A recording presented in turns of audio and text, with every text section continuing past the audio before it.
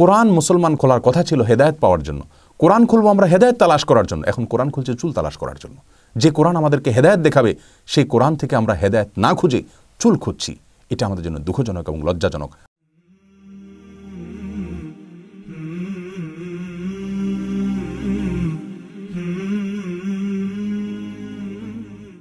সুপ্রিয় দর্শক শ্রোতা ভাই বোন, গ্রামাঞ্চল থেকে অনেক মা বোন আমাদের কাছে জানতে চেয়েছেন যে তারা নাকি একটি সংবাদ ইতিমধ্যে অনেকেই শুনেছেন, আর সেটি হলো কাবা শরীফের কোনো একজন ইমাম নাকি স্বপ্নে দেখেছেন রাসূল করিম সাল্লাল্লাহু আলাইহি সাল্লাম তাঁকে বলেছেন যে তাঁর অর্থাৎ রাসূল করিম সাল্লাল্লাহু আলাইহি সাল্লামের চুল পৃথিবীর সমস্ত কোরআনের ভিতর পাওয়া যাচ্ছে।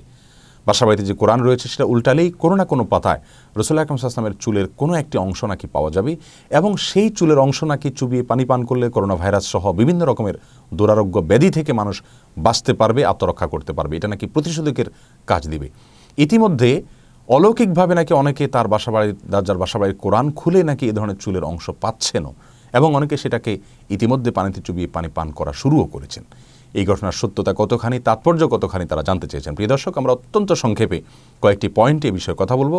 সর্বপ্রথম যে বিষয়ে বলবো তা হলো কাবা শরীফের ইমাম সাহেবদের যে সমস্ত ব্যক্তিগত আপডেট থাকে অথবা মুসলিম মিল্লাতকে লক্ষ্য করে তাদের যদি কোনো কিছু বলার থাকে, সেগুলো তারা যে বলে থাকেন সেগুলো সবার আগে এসে থাকে কাবা শরীফের বা মদিনার মসজিদের যে ওয়েবসাইট আছে সেখানে, অথবা হারামাইন শরীফাইনের যে অফিসিয়াল সোশ্যাল অ্যাকাউন্ট আছে সেগুলোতে, ফেসবুক ইত্যাদিতে, অথবা হারামাইনের ইমাম সাহেবদের ব্যক্তিগত বা অফিসিয়াল অ্যাকাউন্ট আছে সেগুলোতে তারা মুসলিম মিল্লাতকে লক্ষ্য করে তাদের কিছু বলার থাকলে তারা বলেন, কোনো সংবাদ থাকলে তারা আপডেট দিয়ে থাকেন।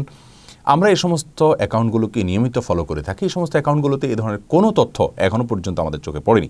অতএব আমরা নিশ্চিত করে বলতে পারি, দৃঢ়তার সাথে জানাতে পারি যে নবী সাল্লাল্লাহু আলাইহি সাল্লাম স্বপ্নে চুল ধোয়া পানি খেতে বলেছেন কোনো কাবা শরীফের ইমাম সাহেবকে। এই ঘটনা বা এই দাবি নিছক গুজব এবং প্রপাগান্ডা, এটা মিথ্যা, এর কোনো সত্যতা প্রমাণিত নয়। বিধায় এ সমস্ত সংবাদে আমরা কান দেব না। এটা আমাদের ঈমান বিধ্বংসী এবং আমাদের আমল বিধ্বংসী একটি বিশ্বাস।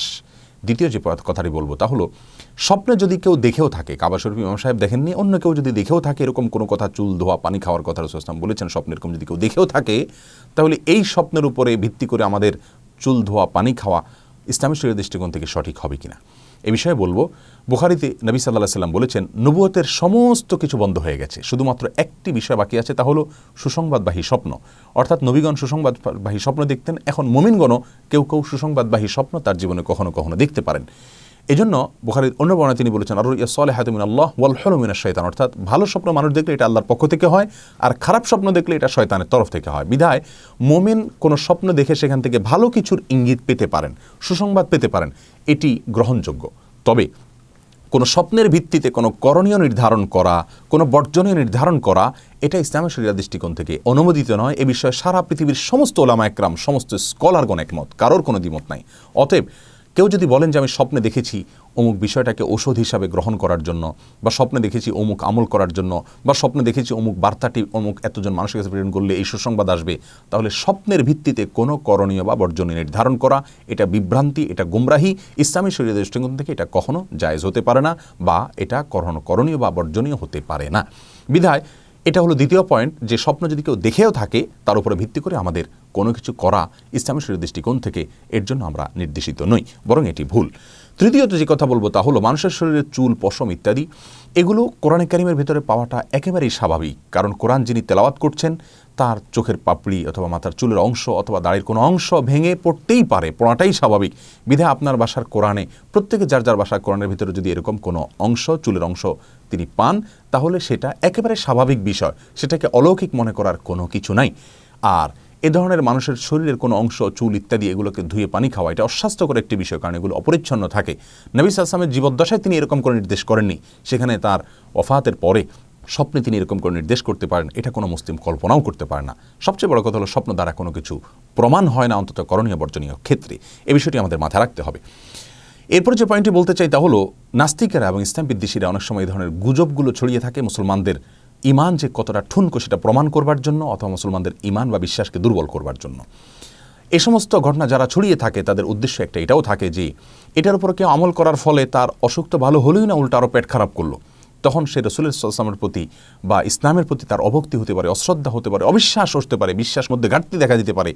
এ সমস্ত কারণে উদ্দেশ্যমূলকভাবে কোনো নাস্তিকেরা, কোনো দুষ্ট চক্ররা আমাদের ঈমান নিয়ে হয়তো চিনিমিনি খেলছে। প্রিয় দর্শক, আমাদের ঈমান কতটা ঠুনকো হয়ে গেছে যে আমরা এই ধরনের ভুয়া ভিত্তিহীন একটি বিষয়, যেটা ভিত্তিহীন হওয়াটা বোঝার জন্য কোনো পণ্ডিত হওয়ার দরকার না, ইসলামের প্রাথমিক ক্লাসের ছাত্রই যথেষ্ট, সেই জিনিসটা পর্যন্ত আমরা বুঝতে পারছি না।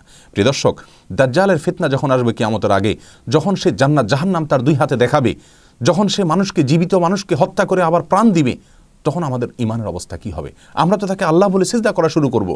আজকে এই সামান্য ছোট্ট একটি ফিতনা, এটা থেকে আমরা বাঁচতে পারছি না, এখানে সত্য মিথ্যা আমরা বুঝতে পারছি না, তাহলে দাজ্জালের ফিতনার মুখোমুখি যদি আমরা হই, আমাদের অবস্থা কতটা ভয়াবহ হবে, আমাদের ঈমান কতটা ঠুনকো, আমরা ইসলামের একেবারে বেসিক বিষয়গুলো সম্পর্কে কতটা অজ্ঞানতার মধ্যে আছি, এই সমস্ত ঘটনাগুলো তার প্রমাণ বহন করে। কয়দিন আগে আমরা দেখেছি যে চেচুয়ার বিলে পানি পান করলে রোগবেলায় ভালো হয়ে যাবে, মানুষ সেখানে হুমড়ি খেয়ে পড়েছে এবং শত শত মানুষ সে বিলের পানি খেয়ে অসুস্থ হয়েছে। প্রিয় দর্শক, এ ধরনের ভুয়া ভিত্তিহীন কথা আমরা বিশ্বাস করব না।